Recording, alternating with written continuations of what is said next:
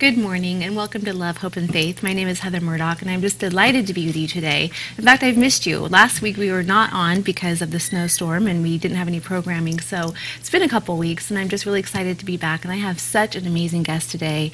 It's just going to be phenomenal. But I wanted to open the show with some scripture today, and also wanted to remind you that for those of you who may be watching for the first time, which I hope every day I pray that there's new viewers for this show so that you can see the glory of God and see how He changes lives. And so if you're new to the show, this show is all about Jesus Christ and how He changes lives, how He redeems, how He brings beauty out of ashes. And I've been reading a lot in the book of John, which is such an amazing, amazing book of the Bible. It's one of the Gospels. And just reading about how Jesus just reaches right into people's lives, right where they are, and just changes them. And He has a plan for each one of us, and He loves you so much, and He just has something great planned for you. And if we can just reach out to Him and accept the relationship with Him, and it's all about the relationship. It's all about, people say, oh, are you religious? I don't really like to use the word religious. It's all about the relationship, and that He's my everything, and through Him I'm able to have the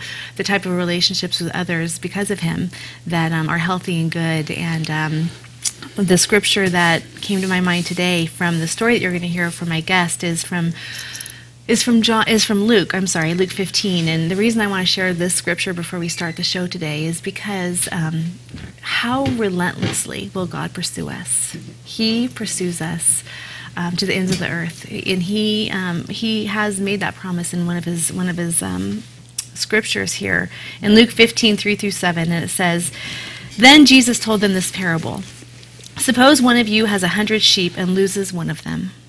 Does he not leave the 99 in the open country and go after the lost sheep until he finds it? And when he finds it, he joyfully puts it on his shoulders and goes home.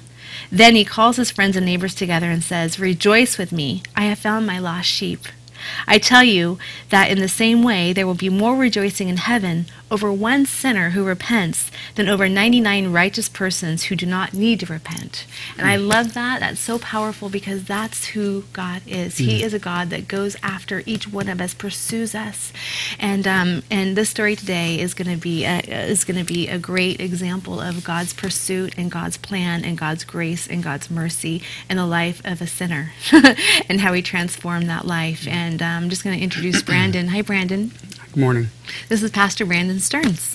I should say pastor, so people know that you are a pastor. And I just want to tell the viewers how I found you, actually, because this is the first time we've met. We talked on the phone last night. I actually had a cancellation, I told you, and I thought, oh my gosh, how am I going to get a guest the day before the show? And your name just came to my mind because a mutual friend who I went to high school with, actually contacted me on the Love, Hope, and Faith Facebook page and said that you would be a wonderful guest because you have a powerful story, Amen. A powerful testimony. Amen. And when I called you yesterday to find out what you're about, and I got to hear your story, and it really is a powerful testimony and testament to God, and how Amen. He just can take a broken life and make it brand new. Amen. So tell me about yourself. Well, first, it's a privilege even just to have a platform to even share His name. For me, it's been such a blessed road. I mean, sometimes I think back on why He did come and find me. Why, as others died in the streets on, overdosing and car wrecks, and I think about sometimes, man, what grace was that found me, that they died next to me in a sense, out in the streets, but God saved my life and was gracious enough to be patient with me. And so there's a scripture there's two scriptures that really bless me, and one is where there's much forgiveness, there's much love. And so that's always been something that has been a strong scripture in my heart. Also, in Psalms chapter 30, it says, "Oh Lord, you've saved my soul from going down to the pit." Yes, I love that. I love that. So, and you were in the pit. You were in prison. Yeah, it started earlier than that, but it ended up that was I called it Bible school, but some people call it prison. But I told my grandpa in visiting in the county, I said, there's two things I can do. I can either go learn how to be a better criminal, or I can give my my whole life to the Lord and go and learn about God. And so basically what I call it is I went to Bible school. Amen. That's excellent. I love it. I love it. So let's tell the viewers how you ended up there. Let's take it back to the beginning a little bit. Well, for me, I you know, a lot of times I think people try to put a track record on how families, how we can get messed up. You know, I grew up in a very loving home. I was definitely above average as far as needs were always met. I had hardworking parents, very loving parents. You know, I had an above average life. We got to travel, a lot of good things. My brother and myself were the only two kids, and so I was taught that Jesus was the only way at a really young age. And I mean, I can even look back at a picture of about 8 years old with a tie and on my way to church, but and gave my heart to the Lord when I was about 12 years old. And so when I hit about 15 and a half, my life started to make a wrong turn. And that's when I began to drink alcohol pretty heavily on the weekends. Tried some marijuana at times. That never was really my thing, but I really got into drinking pretty heavily for about 2 or 3 years. Is this something your parents were aware of? Not really. It was more of a secret type of thing. And then after that, it became more open. But for me, what happened was I graduated high school, and I was always a person that was very insecure in who I was, afraid to be who I was always trying to be somebody else. And so for me, that's what I found inside of drugs was I found an easy way for me to feel good about myself. Yes, that false confidence. Yeah, that false. It's a false euphoria. Yeah. And for me, what happened was I found that in methamphetamine, and so when I started to do that, it went downhill really quickly. Like I said, my family was just, I put my poor mother and my family through torment for years. My drug addiction, ultimately, I had gotten married.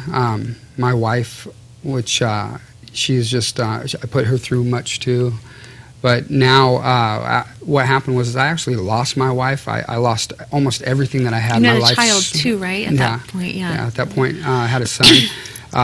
At that point in time, and you know, we a lot of times we think that, you know, this marriage, if I get married, or if I have a kid, or if I get a job, or we look for some sort of way to make us feel like we'll quit drugs if we have something more important. Well, all those things never worked for me. Yeah. And my life just spiraled downhill. I lost my wife. I lost my vehicle. I couldn't keep a job. I was in and out of jail. I was in and out of drug institutions.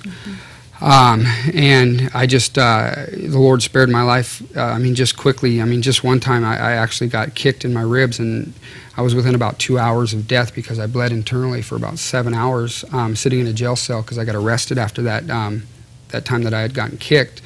And it was just a flat-out miracle that I actually woke up and did not just bleed completely out in that jail cell and die that day, and that was by the grace of God. Amen. And He was pursuing you, just like I'm talking about, with the lost sheep, just pursuing you. Amen. Yeah, He was. And I thank God for that mercy and for not giving up on me. After that, it was immediately right back into drug addiction, right back into methamphetamine. Selfish, didn't care about anybody but myself.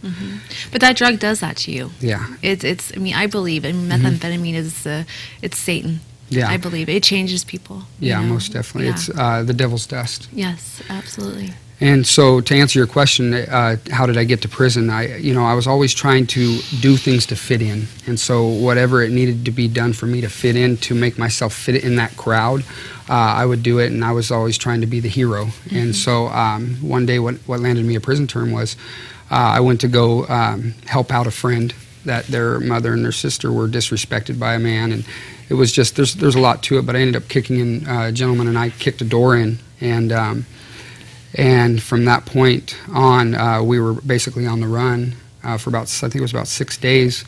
I was on the run. It was just about county's most wanted, I believe, at that point in time. They were looking for me for robbery, burglary, and a grand theft auto charge that was on another issue.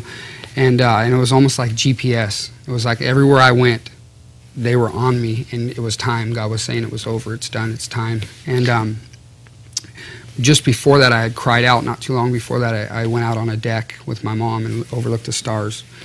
And I said, Mom, I said, if God's who He is, I said, I don't want to be who this person is anymore, and I want you to pray with me. And we wept, and I believe that was when the Lord heard me, and it wasn't long after that I landed a prison term. And the day that I got arrested, I just leaned my head against the police window, and I said, Lord, I don't like who I am, and I don't want to be this person anymore, and just please change me. I need you.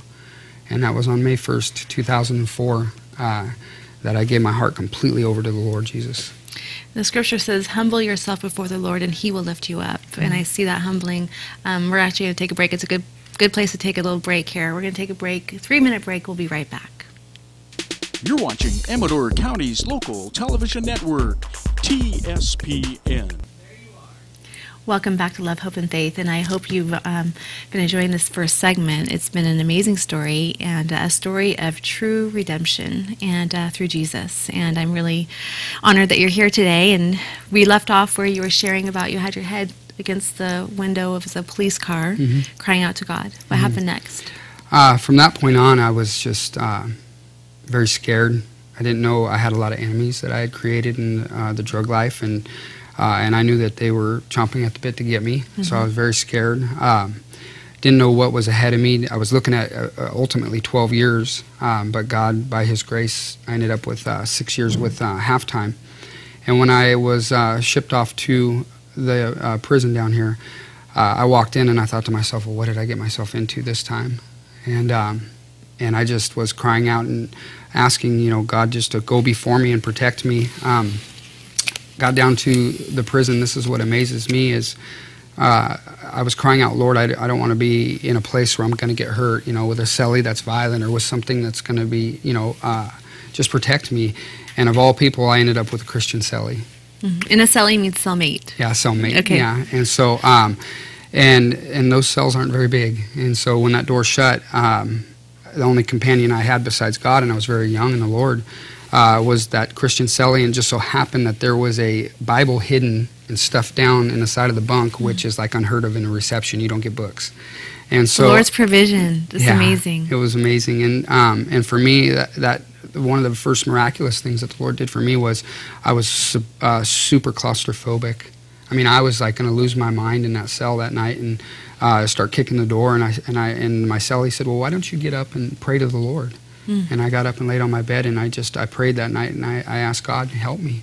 And He did. He delivered me immediately from it. And for the next 5 days, I did nothing but have, the fun that you could have in the, according to the situation that you're in. But from there, I got put into a 40-man dorm, and there was a Bible study that was started, and that just began to escalate, and I began to just purge myself from language, and, the Lord purged me, not me, but I began to sanctify myself and set myself apart to God. And I can remember telling the Lord, I said, Lord, I'm not asking to be anybody important. I'm not asking to be a pastor. I'm not asking to be, I'll sit on a construction site and I'll pound nails and I'll talk about how Jesus has delivered me from drugs and alcohol. But I said, nevertheless, you do what you want to do with my life. I'm yours. And so, funny thing is He usually does the opposite of what we ask. But from that point on, we were going through a Bible study, and I was just entrenching myself in the Word of God, and just and asking the Holy Spirit just to reveal to me who the Lord is. And after that, we got put into another wing of the prison, and when we got put into that wing of the prison, the cells were supposedly smaller than the first ones that I had a hard time with. And this was another miracle that the Lord really just showed Himself to me at that point in my life was when we got in there, I was very nervous. I was praying again, God, I need you. And that gas door shut behind me, and that's not a very welcoming sound.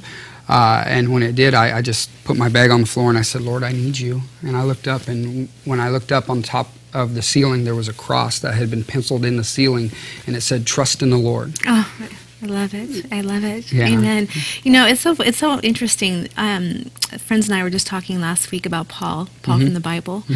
And, Jesus calls us to just worship, to live our lives for Him and to focus on Him solely. And, that we make Him a part of our life, but He is life. You know what I'm saying? Amen. And I think about Paul, and why would God allow one of His beloved disciples, the Apostle Paul, to be in prison and to die? Didn't he die in prison? I mean, or...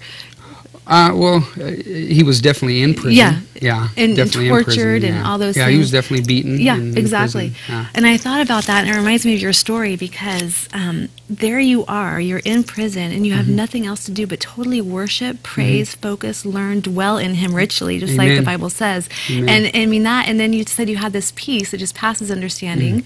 You know, that peace, we hear you are claustrophobic, and you have just that peace, that just the peace of God that you can't explain. Yeah. And I mean, it's almost like, I want to be in prison so I can experience that. You know, not really, but I'm just saying, it's like the perfect storm. It's like the perfect place to be, where all you have is him, to lean on him, and that's what he wants us to do. Yeah, and that's kind of what amazes me about the Lord too, is if you go through the book and you kind of look back into the prophets and a lot of the Old Testament, even in the New Testament, you find that when these men were sometimes at their hardest hour, Yes. you know, being in prison, being in captivity, being, you know, shackled up in the inner courts of the prison in the New Testament, and God shakes the place, and God comes in that place. You know, God is not bound by walls. God is so intimate. He wants to be personal. He wants to reveal himself to every individual. But it amazes me that a lot of the experiences that we have are in our time of our worst turmoil. Yes, yes. And I can remember that. Yeah, I'm sorry. I was going to say, No, just that's like okay. just like reading in John. I mean, and it's all over the Bible, like you said. Just God just comes right and meets us in our deepest despair. Yeah, and just change and turns a light on. Amen. Yeah, you know? He sure does. And that's kind And of then how. to have that cross there and trust in the Lord, what a beautiful work of God. Yeah, right there where you needed it. It was something that was so comfortable to me that it gave me such a peace. And then I began to stand on a scripture out of Isaiah, I believe it's 26:3. It says, "The mind that stays focused on the Lord will stay in perfect peace." And I actually pinned that on the wall.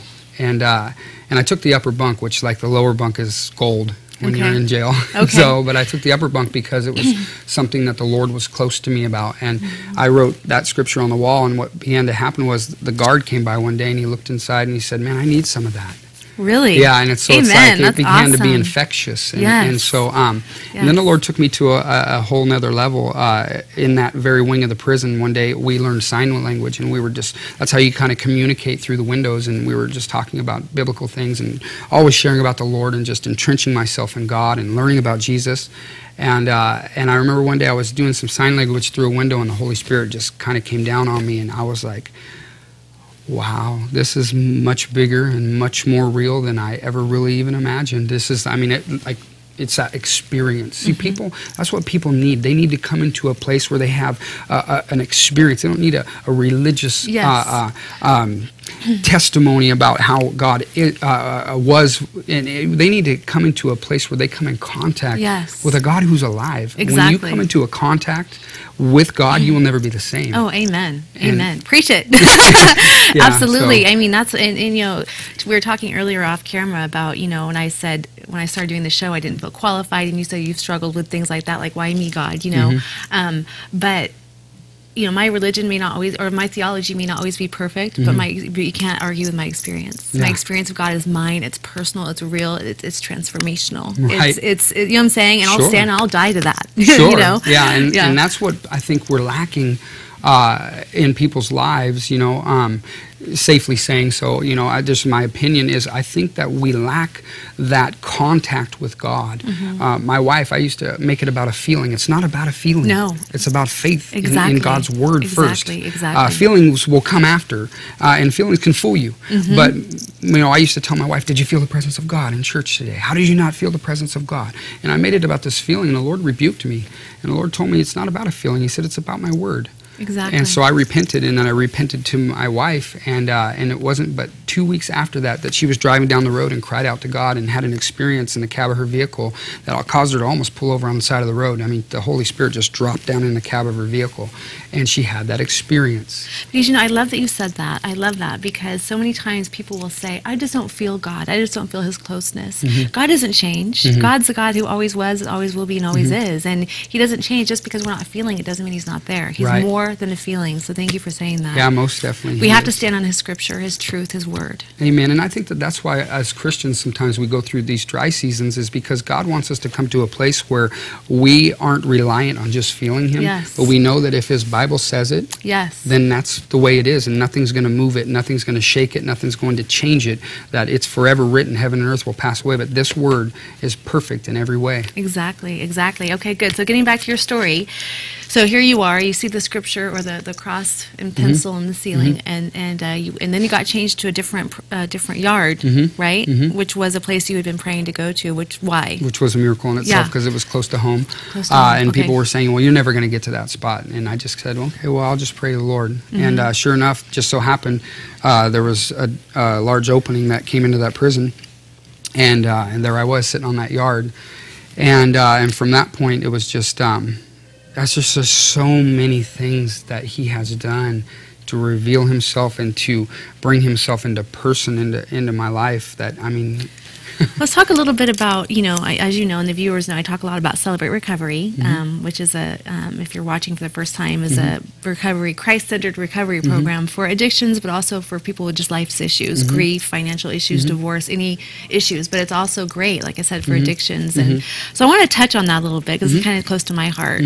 How did you deal with the chemical addiction while you were in prison? And God, did He remove that totally from you? Yeah, that's the amazing part is, the way the Holy Spirit has worked in my life, how the Lord has done it in my life is if we will commit ourselves to Him at any cost and give ourselves wholly over to God, what will happen is God will begin to break things off of our life. And for me, I had to get real with God and get real with myself about why I used drugs and why drugs were a crutch for me. Because if you see, we can trim the fruit off of things, which is the outer part of a lot of the things that we see in people's lives. But the pruning. Pruning. But I want to get to the heart issue of where the Holy Spirit needs to get down in somebody's life and fill the void that is causing them to reach out to alcohol, to reach out to drugs, to reach out to the things. Because the core issue is that there's something that is a need that needs to be fixed. Exactly. And people need to come to the understanding that you don't have to white knuckle it the rest of your life. God delivered me from drugs and alcohol. I don't wake up every day going, I hope I don't use. I say by the grace of God that I stand, and let no man say he stand lest he fall. But I know that I am delivered from drugs and alcohol. I strive to not only, I live in the fullness of His presence and walking in God. And that's more than enough. And because He healed me from my eating disorder, but exactly what you said. He went into where the eating disorder was a byproduct of the deeper need that wasn't filled in me, the lack of love I felt of myself, and just lack of love. Right. And He went in and He filled the cracks in my heart. He filled that void with His love, and that cured me from the eating disorder. Yeah. Because I wasn't empty anymore. I was so busy trying to fill it with drugs, alcohol, whatever it was for you. For me, it was perfectionism. He filled that need, and so therefore. Amen. The byproduct went away. And there's the liberty that lies therein because you can be content in where you are with God, and you're not affected by your circumstances around you either. God wants us to be in a place where we're so secure in Him that our atmosphere around us does not dictate our feelings, our emotions, our relationship with Him. It is solely in continual connection with Him. Yes. And for me, that's what the Lord did for me was He took that out of me and replaced it, like you said, with Him. Yes. And so when I counsel or deal with people that are having issues with alcohol, a lot of times the Lord will go back to their childhood. He'll go back to a hurt. He'll go back to a bitter root. He'll go back to something that's causing. If you clip the root, the fruit will fall. That's right. On that note, we'll be right back in 3 minutes. You're watching Amador County's local television network, TSPN. What a show. Welcome back to Love, Hope, and Faith. And we have some great conversation off camera. And before we took a break, you were talking about the fruit and clipping that fruit. So please continue. Well, one thing that I try to do is if somebody comes to me and they tell me I have an alcohol problem, I can spend all day trying to keep them out of the bar and keep them away from acquaintances and keep them away from the things and try to trim that fruit off of them. But I want to I want to get to the root issue. If we can get underneath the soil and get down into the hidden things that are in our life that cause us to bear that fruit, then we can lay that axe to the root. Yes. And if you lay the axe to the root, the fruit will just quit. Yes. And so for me, I like to get personal and get real and allow the Holy Spirit to use me to get down in there and get if we'll get vulnerable with God and why we're using drugs and alcohol, and make ourselves vulnerable to God. The Bible says that which is as manifest light is made light in the book of Ephesians. And so when we get down into the dark places of our heart, we'll find that deliverance, and we won't need to chase the fruit down anymore.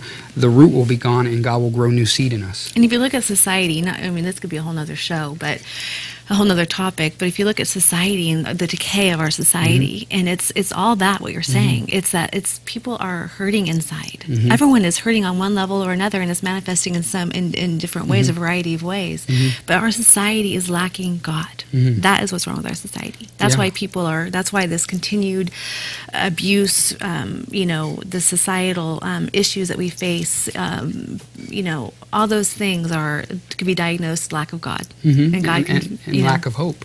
Lack of hope, yeah, absolutely. Yeah. And abuse and neglect and all these things that happen, they just break your heart. It's pain. Yeah. Yeah, you're right, and that's what I find a lot of times in ministry at the church is the Lord, like I was telling you off camera, was the Lord will go back into people's lives and go back to those hurts and go back to those failures, go back to those times that they had been beaten, or maybe it was molested, or maybe it was whatever it is that they had gone through that's causing them to either lash out in anger or lash out in alcohol or drugs and find some acceptance. And God's saying, I'm right here. It's that God-shaped hole only He can fill. Yeah, amen. So you were in the yard that you were prayed to be in the yard meaning that you just got moved to a different prison. And so tell me what happened there. From there, it was just divine appointment after divine appointment. The highlights of some of those was I actually bumped into my pastor who discipled me at that point in time. And he explains that I was, very persistent. I wanted to know about God. I had questions like, nobody's business. I wanted to know you were hungry. God. And so he actually ran from me for quite some time till the Lord told him, hey, I want you to work with him.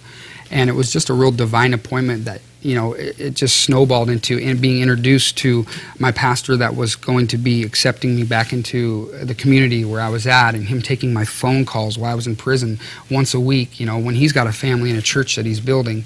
And so it was just the divine appointments that led up to that time, and my, Pastor Mitch that was discipling me at that time believed in me. And gave me chances to start my gifting that God had put in me. It's not my gift, it's His gift. That's right. But if we don't have somebody that is willing to look down inside of us and see potential to pull it out of us. To pour into you and invest in you. Right. Yes. And so I had just phenomenal divine appointments. Pastor Mitch was just, he spent ample time with me, opened up major doors. The Lord used these men to open up doors. It's all His work, but without somebody to yield and be available, without these men that were in my life that God had placed over me, which were good, sound teachers, that corrected me when I needed to be corrected, that guided me when I needed that guidance, and gave me opportunity, I wouldn't be where I'm at. And don't you think, going back to what you said about someone who just invested in you and poured into you and just changed your life, don't you think that so many of the men and women in prisons, that's what they're lacking? They didn't have anyone that ever believed in them. Yeah. That's just hit me when you said that's the state of most people who are there. Yeah, you're absolutely right. And I'll tell you, this is something that I find the Lord laying on my heart to tell people in sincerity when I am proud of them for paying the sacrifice that it takes to walk with Christ, because it's not an easy walk. We must carry our cross. There's a lot of bad teaching out there that it's all going to be just great. Well, it is going to be great because you're going to have peace and joy in your trial, but you're going to also walk through hardships. I mean, it's just that simple. But for me, I kind of lost my train of thought there. We're talking about, I said the people investing in them and believing in them. Right, and that's what I find is when people really make the effort, and you can see the sincere effort that somebody's going to make to walk with God. Yeah. And I'll tell them sincerely that I'm proud of them. And the impact that I find those words having on a soul is huge, because I think that there's a lot of people in society that aren't hearing somebody say, I believe in you. That's right. And that you're doing a good job. That's and to right. keep it up. That's right. And you're going to be okay. And you're making the sacrifice. Giving hope, like you said earlier. Giving that hope. Offering hope. Yeah, exactly. So here you are, you're being just blessed with these men, discipling you, I guess you could say, discipling you. Yeah. So then what? You got out of prison. Right. I got out of prison and just phenomenal doors had opened up. I mean, I don't know how Did you know in prison that you wanted to be a pastor? Did you get the call there, or was it after when you got out, or how'd that happen? No, as a matter of fact, God kind of had a way of keeping that in secret. I had a very strong chase for the voice of God. I wanted to hear the voice of God. I wanted to hear what God sounded like. I needed every bit of who He was. I was after Him, and so that's kind of like I was sensing a little bit of some calling in the prophetic gifting, but I didn't have any clear direction. I was just humbled in the fact that coming out of prison, Pastor Kim, he just welcomed me with open arms and said, "Hey, you know what? I want you to work at my altar. You're welcome." I believe he believed in me too. Yes. And these men gave opportunities to somebody that most, I want to be careful in saying this, that some wouldn't give a chance to. Yes. Mm-hmm. Somebody coming out with tattoos on them and coming out of prison and trusting them. I mean, before much time had passed, I was actually carrying the tithe basket for the church. I mean, I was a man that of no integrity. Well, burglary had been one of your crimes, right? Yeah. Yeah. Yeah. So. Yeah. God restored you. Fully 100%, restored me. 100%. Yeah. And, when you said you were just chasing hard after God, what I thought of was King David, a man after God's own heart, right? And King David was not a perfect man. He had look at all the wives he had and affairs and the whole thing, and he was not a great father to his sons, and so, but, which is, just to say that he wasn't perfect, but he was a man after God's heart. Yeah. He craved it, he yearned for it, he chased after it, and that's what reminds me of what you were doing, where you were, and probably where you still are, sounds like. Yeah, everybody's always in process. It doesn't matter. I believe that no matter how many years you've been walking with God, you will always be a process, and God, Paul said, it's not that I have attained, but I'm reaching for that upper call. Yes. I'm pressing forward, and I'm going for something bigger. And so there's always more that God has for us. If we can't get content, we've got to press forward and go after God with everything. And if we will do that, God says in His Word, if you seek me with all of your heart, you will find me. Yes. And so, and God is a keeper of His Word. Mm-hmm. Amen. Yeah. Amen. So here you are now in the church. You're working alongside the pastors at that point. When did you know that you were going to start pastoring? That came quite some time later. I was actually working, and I had been, the Lord had honored me, and the pastor of the church had honored me, and I was actually just recently put in a position on the elder board, and I was spraying because I do pest control.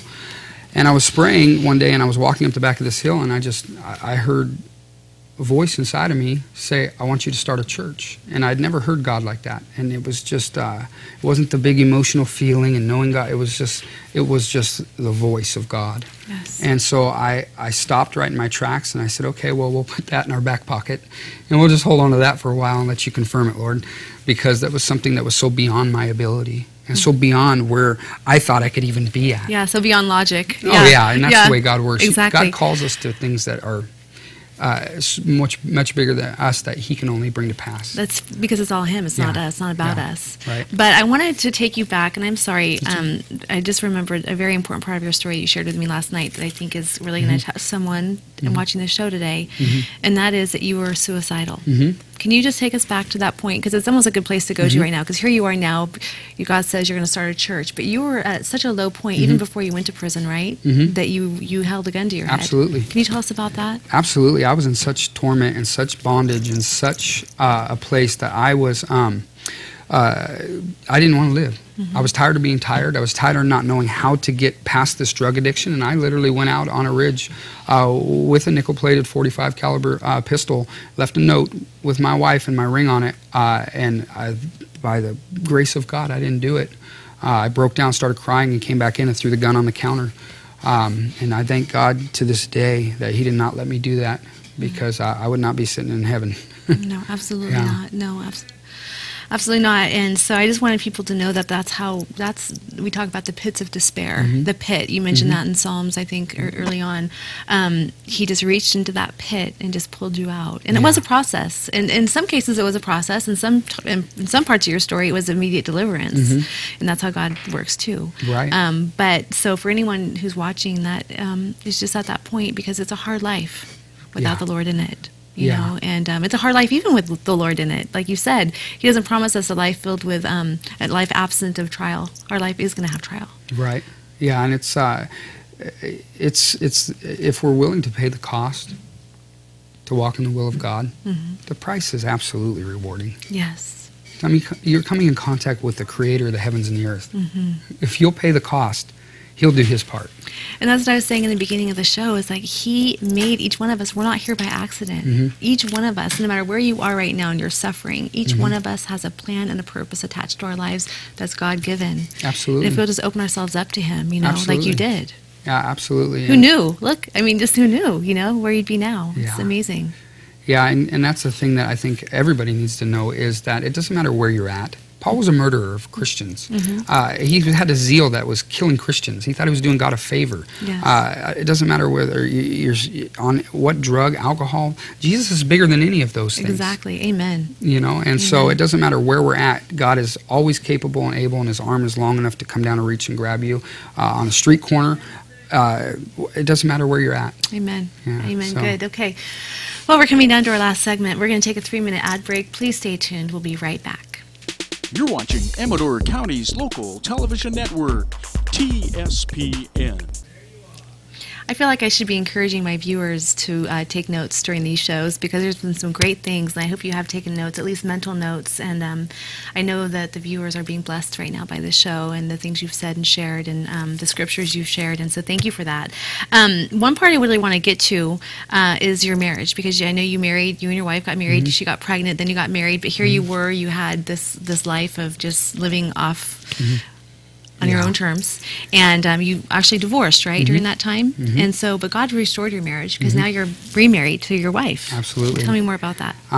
Basically, in a nutshell, I ruined her careers with my selfish lifestyle, and basically just absolutely just destroyed who she was at that point in time. But God had a better plan, and so.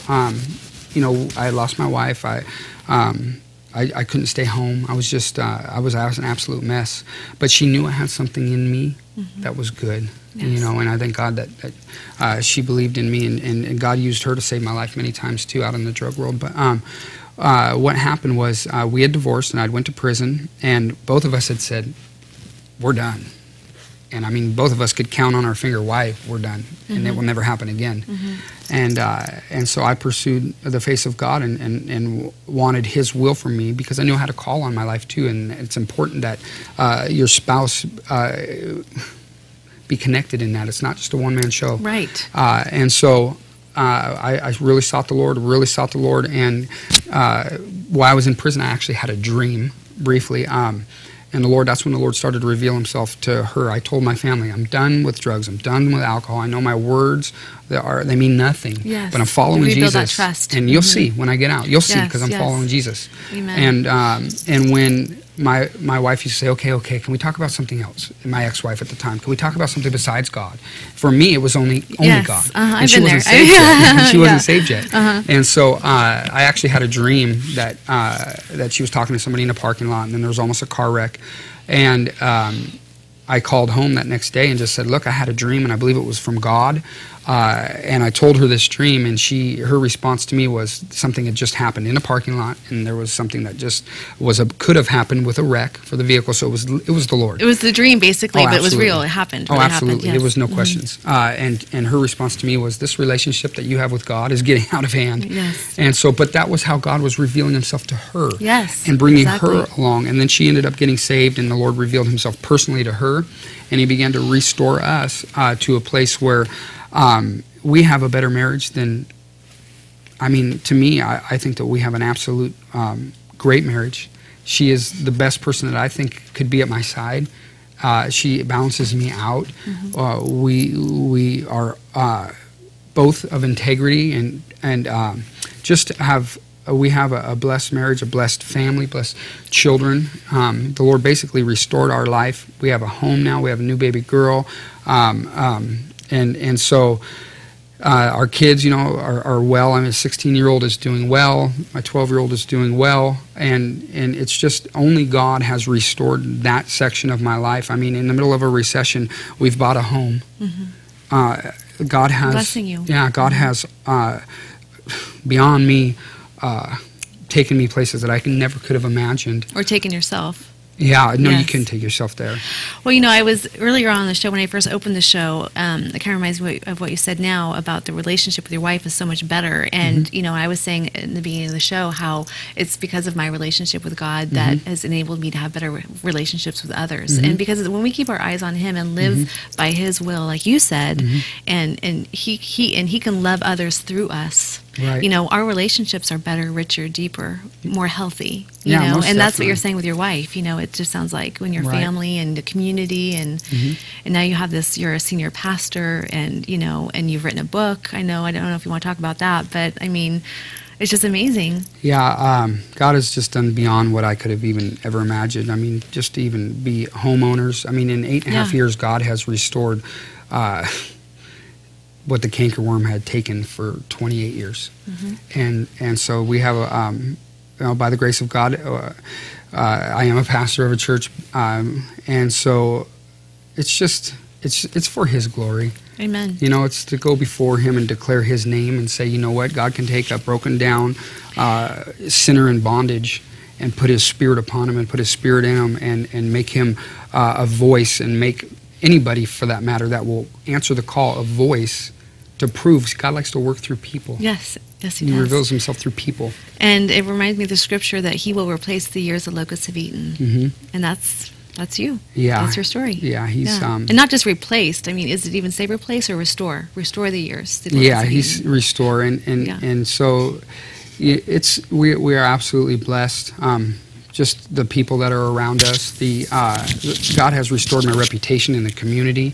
I mean, I left for prison, County's Most Wanted, and now basically I am trusted in homes across the motherlode. I mean, just God has restored my name in the community, and it's all for His glory. People come up, and say, hey, I heard you really gave your life to the Lord, and it was sincere.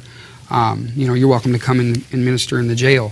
Yes. I mean, just... Well, you remember the scripture, the story in John, when Jesus and His disciples were walking by the blind man, remember? And one of the disciples said to Him, Jesus, why was this man born blind? Was he born blind because he sinned, or did his parents sin? Like it was a punishment because of sin, right? Right. And Jesus said, neither, nor his parents nor him sinned. He was blind, born blind, so God's glory may be seen through him. Because later Jesus heals him, right? Yeah. And there you go. I mean, it was all your choices that put you where you were, for Right. sure. But God allowed those things to happen so that His glory could be displayed in your life now. Amen. Amen. And so that I can minister to people that have been in a like place. Exactly. It doesn't. To me, there's no drug, there's no alcohol, there's no prison cell, there's no place in the earth that is past God going and finding you.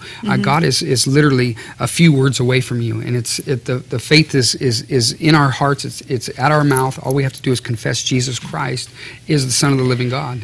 So you mentioned to me, I love this, that you said this, we were talking about your church, and you said that the Lord has laid on your heart about restoring people. It's not about the numbers, it's all that.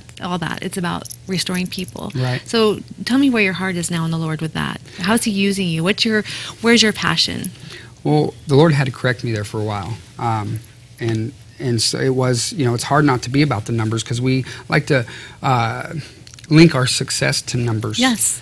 And for me, I thank God it took quite a long time, but now I don't even really count who comes in, how many people are in the church anymore. What I'm looking for is I am looking to get down inside of what I see God inside of somebody. I don't spend time focusing on all the failures in their life. See, I want to get down into what God has placed in their life, and I want to draw that up out of them. Because if we can get the anointing of God that's placed inside of a Christian that is struggling, and get that anointing flowing up out of them, that anointing in itself is going to shatter every yoke that's on that person. And so my vision is to build people, to get people into the presence of God, to preach truth, to preach against sin, to preach that people can be used in a high realm in God's kingdom if they'll just yield themselves completely to pay the cost. And so what I look for is the potential in people. And I speak to the potential. I look for what I discern that God has shown me that's in their life, and I go after that thing. And my vision is to stir that up. The vision of the church is to bring people into an understanding that God is not far away. Yes. You don't have to yell to Him. God is so fills the heavens and the earth that He is literally, there's nowhere we can't go. He's right here, right now. Amen. Amen. And so that's the vision of the church, is to bring people into a real relationship of how personal God wants to be with them. Not just the pastor, not just the prophet, not just the... That's right. God wants to be personal with every single one of His children. And also to get them into the place and their calling where they're called to. And like you said, in restoration, I found that there hasn't been a lot of salvations that have come through our church, and not that we don't desire that. I have found that God has taken a lot of people that have been cast away, have been overlooked, have been that maybe people don't see the potential in them. They've been hurt. They've been hurt by a church. It doesn't matter to me. If God's got a call on your life, it's irrevocable. I'm looking for it, and I want to get you to where you need to be inside of God, to get you flourishing. I don't believe Christians need to be living inside of a place that is a half full cup. God wants us to get to the potential that He's called us to. And so that's kind of my vision. Yeah, I love what you said, because the call is not the call, like when people say the call of God, it's not like just only the pastors get the call, Right. or only someone who's Right. amazing, some televangelist, or Right. some amazing speaker, that they're the only ones who we're all called of God. Right. We're all called of God, and it's just helping people to hear that and know that and Yeah. trust that, and like Yeah. you said, then bring it out. Yeah, Yeah. that's awesome. Yeah, so- That's awesome. I love what you're saying. I love it. I love it. It's so awesome. I'm so thankful to have gotten to know you today, and to just hear your story, and to just see the blessings, and I see the passion, and I see the Lord in you. Well, And that's awesome. That's what, and that blesses me. And thanks Yeah. for giving me an opportunity to share, the name of the Lord. And Oh, yes. Thank you. Jesus. So. That's what the show's all about. Yeah. I want people to see the real God that's real living today. Amen. Right, that's right. And I always read Jesus Calling, so bear with me on this. Today's February 27th, and this is written as if Jesus is talking right to you, because He is. It says, "Keep your eyes on me!" Exclamation point. Waves of adversity are washing over you, and you feel tempted to give up. As your circumstances consume more and more of your attention, you are losing sight of me. Yet I am with you always, holding you by your right hand. I am fully aware of your situation. I am fully aware of your situation, and I will not allow you to be tempted beyond what you are able to bear. Your gravest danger is worrying about tomorrow. If you try to carry tomorrow's burdens today, you will stagger under the load and eventually fall flat. You must discipline yourself to live within the boundaries of today. It is in the present moment that I walk closest to you, helping you carry your burdens. Keep your focus on my presence in the presence. Amen. That was good. Amen. Carrying burdens. He carries them for us if we allow Him to. Amen.